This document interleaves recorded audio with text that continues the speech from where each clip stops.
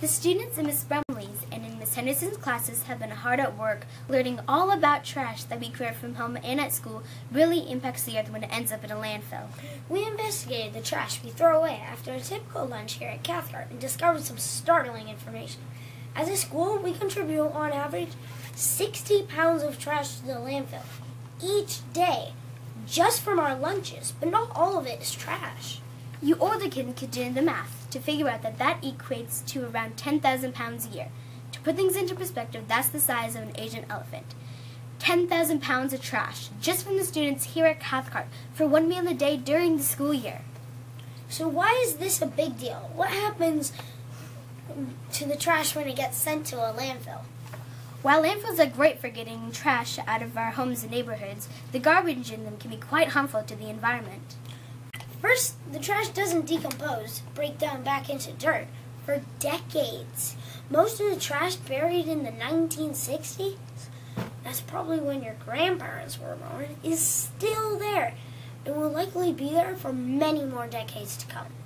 Second, the trash sits in the landfill. Gases from the rotting garbage get released into the air. This can help create an unhealthy atmosphere. The gases are making the earth sick. We do have some good news, however.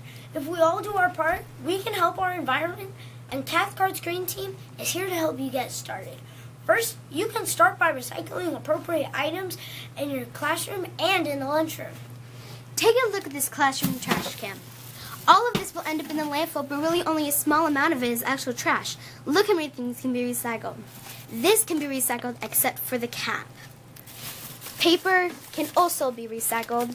Cardboard, recycled too. And paper bags can also be recycled. Oh yeah, plastic bags are definitely trash though. It's easy to throw things into the trash can, but it's not easy for the earth to recover from all the harm we are doing it by filling up the landfills. It takes time to learn how to recycle, but once you get started, it's easy. Look for helpful posters being put up in the lunchroom to help you get started. But Sophia, after I recycle, there's still a lot of food and other garbage on my tray. Does all of this go into the trash? Nope. Any food you don't want that hasn't been opened can go into the extra food tub. But what about the food I started to eat, but I didn't finish?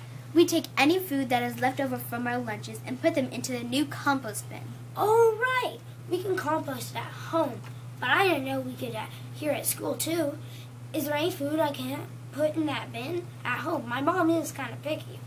Any food you have left over can go into the compost bin. Sandwiches, yogurts, fruits, veggies, crackers. The list even includes non-food items like paper towels, napkins, and the cardboard trays like your food, like spaghetti, comes in.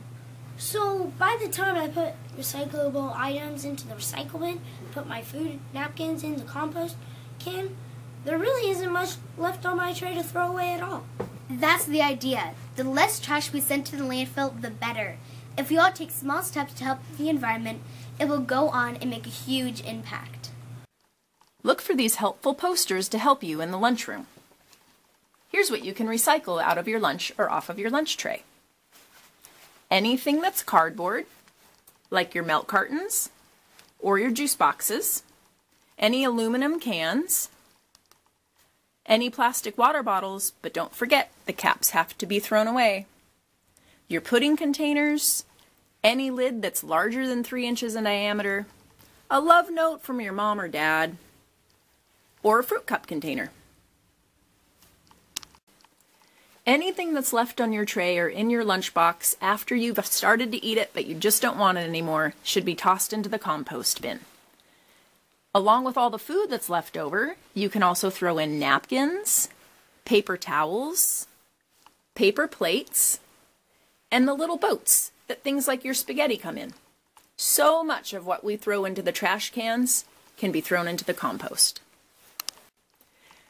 After you've recycled everything from your lunchbox or that's left on your lunch tray and thrown all the extra food that you already ate but didn't want to finish eating into the compost along with napkins and paper towels, you aren't left with too much that actually needs to go into the trash can. The things that do need to end up in the trash can are candy wrappers, granola bar wrappers, your forks, knives, spoons, chip bags, fruit roll-up bags, Sandwich bags like your Ziploc bags, those all need to go into the trash. And any cap that's smaller than 3 inches in diameter, like your water bottle caps, those also need to go into the trash can. Look for the green team helpers in the lunchroom during your lunchtime to help make sure you put the right things in the right places. Thanks for helping us make the world a cleaner place.